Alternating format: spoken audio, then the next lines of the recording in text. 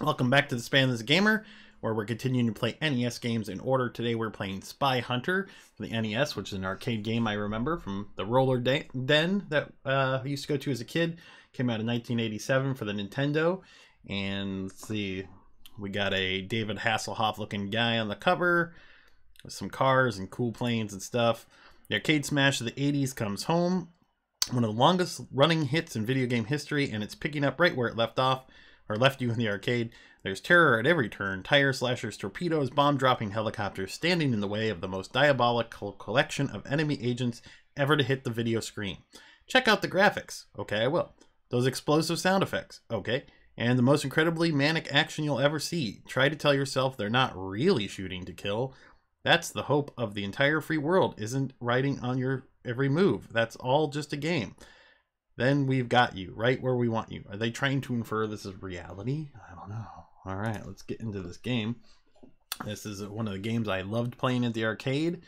There's always a line to play it at the roller den, but it was fun.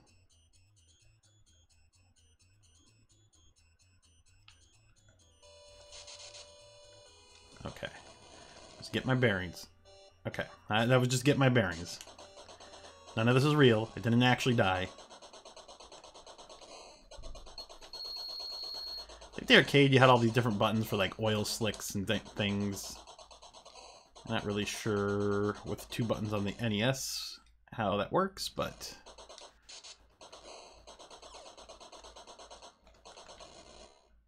I'm not very good.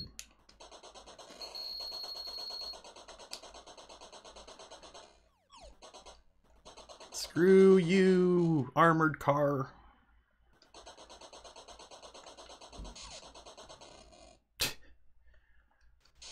I have like unlimited lives or something. Wow. Wow. Look, the other truck hadn't even left the screen yet. I died so fast. Oh no, get in that one. That's the one you want to go and get an upgrade. Get an upgrade. Yeah. Oh, now I get oil slicks. Screw you, world. My spy agency has unlimited vehicles.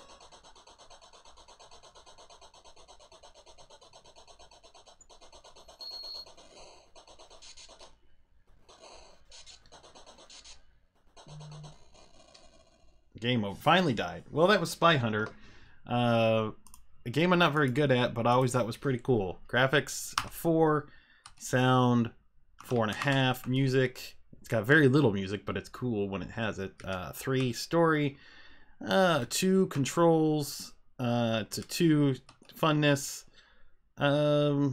I'm gonna give it a 2.5. Does it hold my attention? I'm gonna give it a 2.5. It would hold my attention if I was better at it. Spy Hunter, we're gonna give overall a 3.5, and that was Spy Hunter for the NES, and we'll see you next game.